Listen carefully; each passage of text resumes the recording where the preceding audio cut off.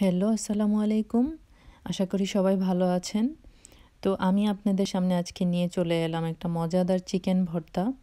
তো এটার জন্য আমি এখানে বোনলেস চিকেন নিয়েছি, ১ কাপের একটু উপরে আছে। তারপরে পেঁয়াজ কুচি নিয়েছি ২ টেবিল চামচের মতো, আর লবণ, আর আদা রসুন পেস্ট নিয়েছি ১ চা চামচ করে, ধনে আর জিরা গুঁড়াও ১ চা চামচ করে, তারপরে হলুদ আর মরিচ গুঁড়া এখানে 1/2 চামচ করে আছে। আর এটা আমি মিট মশলা নিয়েছি, এটা হলো এখানে ১ টিস্পুন আছে। তো এবার আমি মাংসটাকে সব মশলা দিয়ে আমি মেরিনেট করে রাখবো কিছুক্ষণ, ১০ মিনিটের মতো মেরিনেট করে রাখলেই হবে।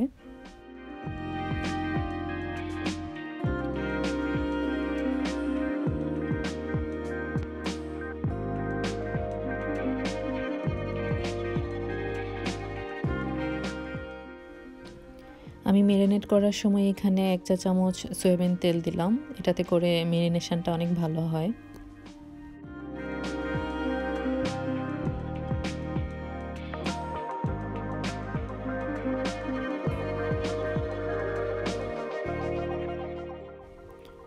এখন আমি ফ্রাই প্যানে তেল গরম করে তারপরে আমি চিকেনগুলোকে ভেজে নিব।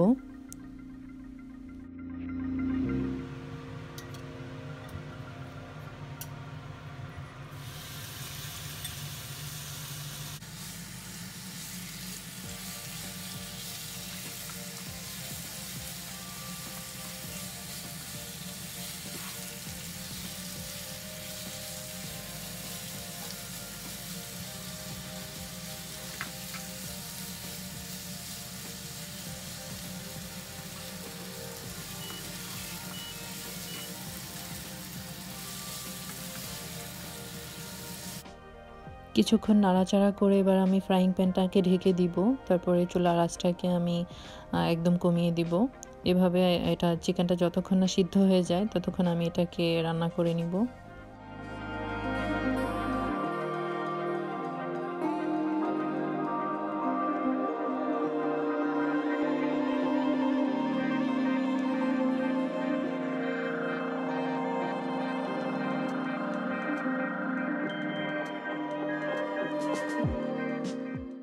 দেখতে পাচ্ছেন চিকেনটা থেকে যথেষ্ট পানি বের হয়েছে। তো এবার আমরা পানিটাকে শুকিয়ে নিব।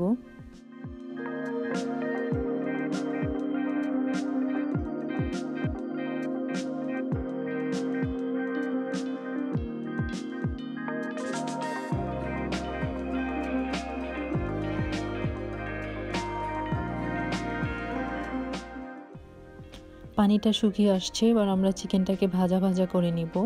এটাতে করে চিকেনটাতে একটা বারবিকিউ একটা এফেক্ট আসবে, স্মেলটাও ভালো আসবে। তো এখন আমরা এটাকে ভাজা ভাজা করে নিচ্ছি। দেখতে পাচ্ছেন চিকেনটা কিন্তু অলরেডি সিদ্ধ হয়ে গিয়েছে।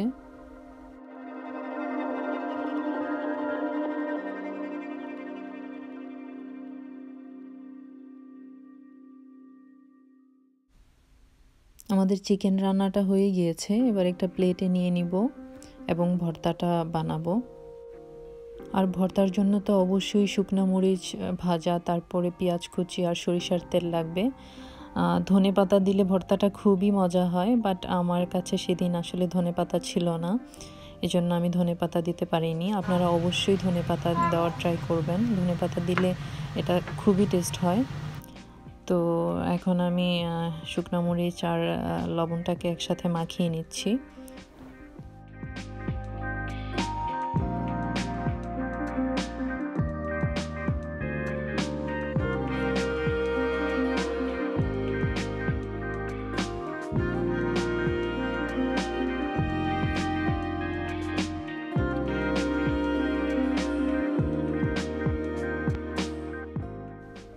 তারপর পেঁয়াজের সাথেও এই শুকনো মরিচটাকে ভালো করে মেখে নিব। অনেক ভালো করে কুচলিয়ে মাখতে হবে যেন পেঁয়াজটা থেকে একদম পানি বের হয়ে আসে।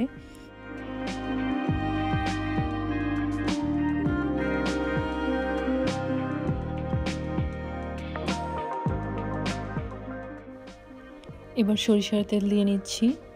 তারপরে মাংসগুলোকে ভালো করে কুচলিয়ে পেঁয়াজটার সাথে মেখে নিব।